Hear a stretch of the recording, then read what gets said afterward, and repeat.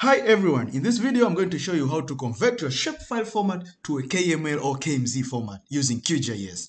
So this is the way of doing it. I'll just click on the panel here, on the layer panel, right click, then export, then save feature as. So you click the layer you want to convert to KML, which is the keyhole markup language, then export, then save feature as.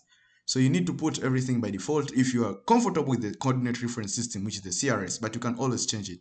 Then the format, this is where the issue is. You need to change to the desired format. For my case, it is KML. So KML is this one, keyhole markup language, or you can go for GML. But what I'm going to show you here is KML, which is keyhole markup language. So upon clicking, then browse where this file should go, and you can always rectify or change the name here. For instance, I can change a bit here by putting caps, just like that. Then browse, then I know where to put it. For instance, I'll put it on my desktop here. Then I'll label it RV, for instance, then save.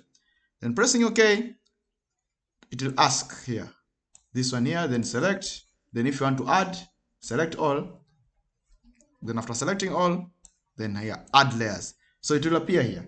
So you can always cross-check. Let us go to our desktop where I've saved, then double-clicking this rv.kml, which is the shapefile which I've just converted. So you need to have your internet connection. Then the Google Earth Pro will open, or Google Earth, whatever you have just installed as a Google Earth language reader. So for my case, it will open and then it will go directly to that particular layer which I've just installed. So that's it. So this is the way of doing it. So thank you for watching. Make sure you subscribe for more videos like this.